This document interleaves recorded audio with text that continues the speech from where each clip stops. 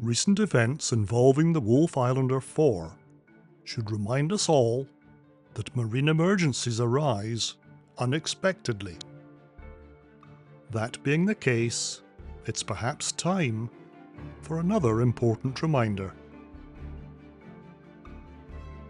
And we'll make it using her sister ship, the Amherst Islander 2.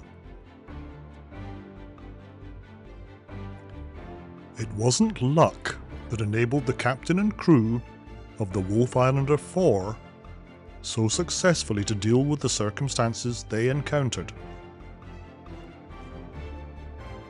All of the men and women who serve us so well on our local ferries have undergone training in the management of marine emergencies. In a quiet, purposeful way, usually unseen by the public, they maintain the skills they've learned in drills and exercises throughout the year.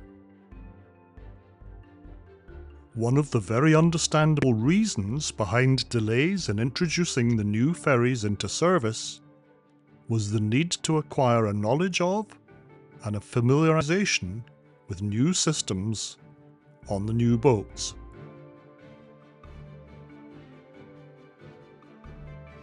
There's a strong practical aspect to crew training in this regard.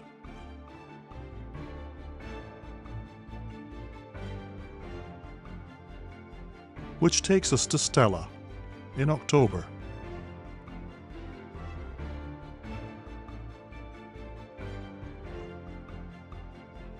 Crews must thoroughly understand and be exposed to the use of emergency equipments periodically.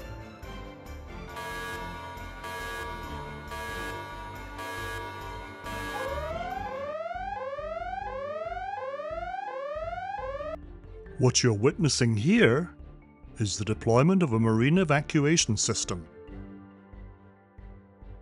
The operation of a system like this must be completed at least every 2 years, although it doesn't have to be from the same vessel.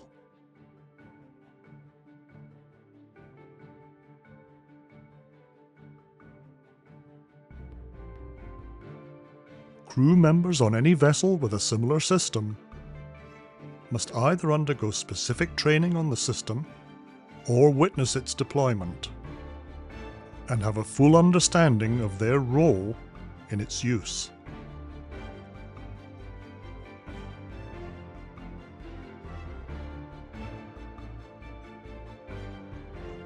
Of course, a great way to gain that understanding is to experience the use.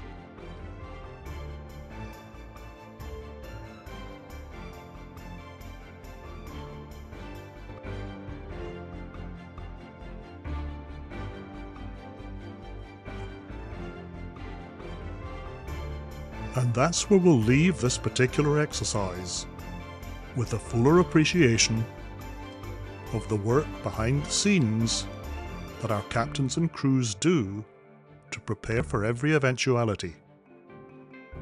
Thanks for watching, and thank a member of crew the next time you travel.